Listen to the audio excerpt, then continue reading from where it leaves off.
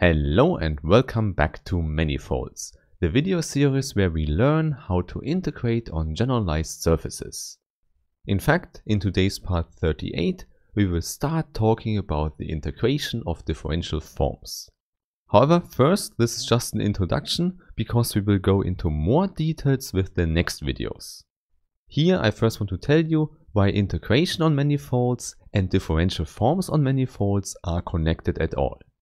But before we start with that, I first want to thank all the nice people who support this channel on Steady, here on YouTube or via other means. Moreover, with the link in the description, you find additional material for all the videos, like PDF versions, quizzes and so on. And with that, I would say let's immediately start by recalling what we already know from integration. And there let's fix a one-dimensional function f.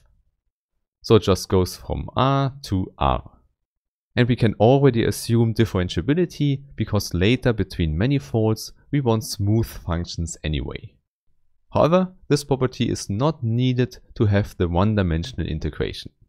And for the integral we have a nice visualization if we consider the graph of the function f. One possibility is the Riemann integral approach, where we approximate this area below the x-axis and the graph of the function f by rectangles. Then the picture looks roughly like that, and by making the rectangles finer and finer, we will reach the whole area here in the limit process.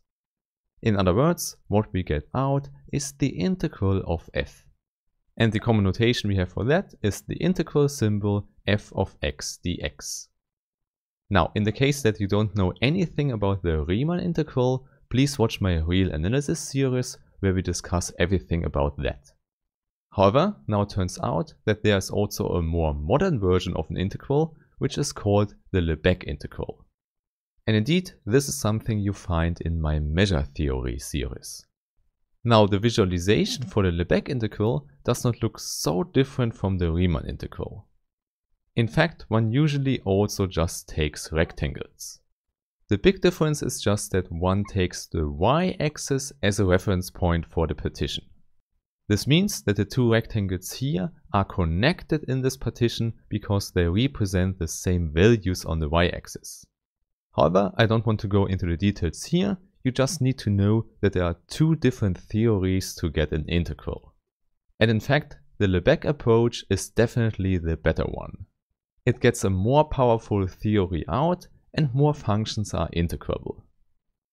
But since for smooth functions the Riemann integral makes no problem at all, it's not so important which notion we take here. Both lead to the same number, the integral of the function f.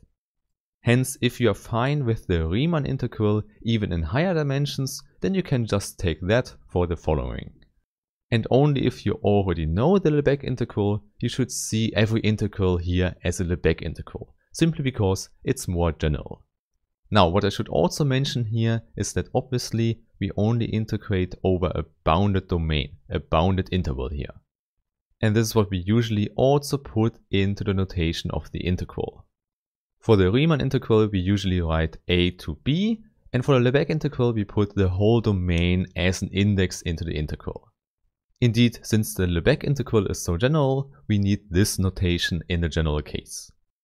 However, as I already said it, all these details are not so important. The important fact is that you already know what the integral of an ordinary function is. And now here we want to generalize that to manifolds.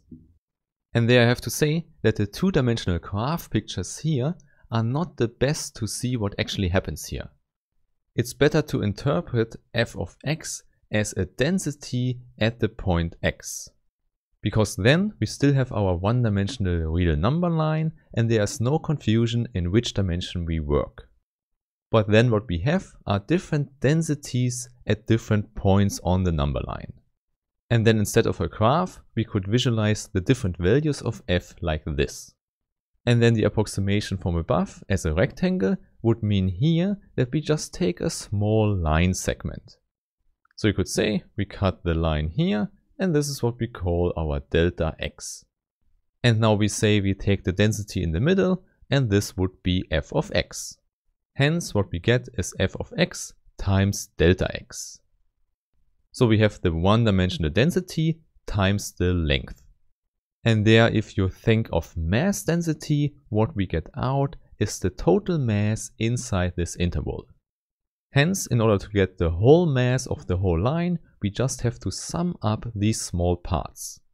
And there you should see, if you do the splitting of the line with same-sized intervals, what we get is the same as the Riemann integral approach. But of course, the same argumentation holds for the Lebesgue integral as well. So roughly speaking, what we want to do here is to sum up the different mass parts, and then if we do it finer and finer, we get the correct value, which is the integral. The good thing is, if you do it like that, then the dx in the integral also makes sense. The sum goes to an integral symbol and delta x goes to dx. Okay, and then what we get here is that the integral is the total mass of the line. I think this whole approach here is a good visualization for the integral because it gives you the correct dimension. We have a one-dimensional integral and the picture should also be one-dimensional. You should not be confused by calculating areas. The only thing you have to adjust here is that densities could also have negative values, and usually we don't talk about mass, we just say we have the one-dimensional length again. So the length here is just weighted, stretched with the density. And now the good thing is that this whole picture also works in higher dimensions. So for example, we could have f from R2 into R. This means f is now a density on the plane. So similar to before, we can just use brightness levels to visualize the values of f.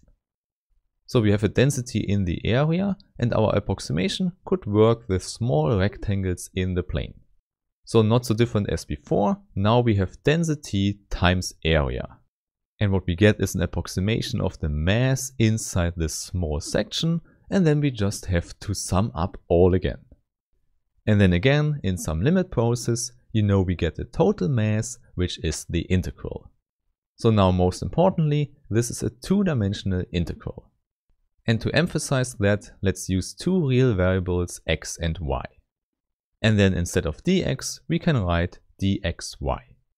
And then again, in this two-dimensional case, we get the total mass as well.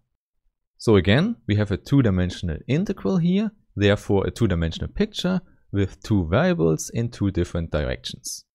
And there you should already see, this is how it should work for a two-dimensional manifold as well.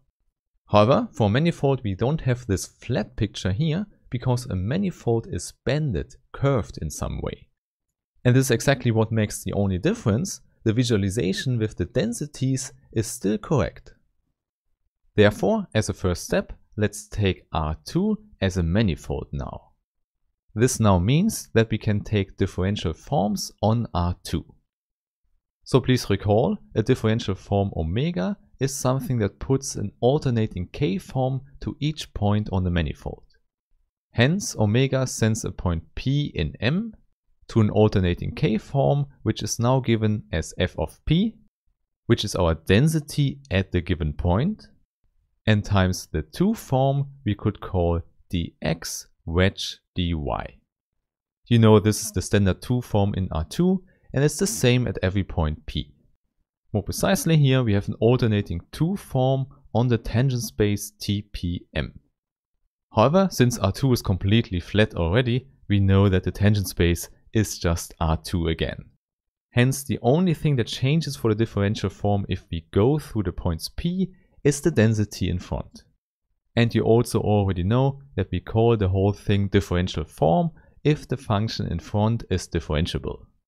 So maybe as a quick recap, what happens if we put two vectors into the differential form? So we fix the point P and then we put v and w into the form. This means now we have to know what the wedge product does again. And indeed it's not so complicated. Here it just takes the first vector v for dx times the second vector in dy minus the opposite order. So not so complicated at all. However, now you should know that dx of a vector gives the first component of the vector. So we should say this is v1. And of course dy gives the second component of the vector. And now if you see this whole combination here, You might recall that this combination of dx and dy gives us the determinant in R2.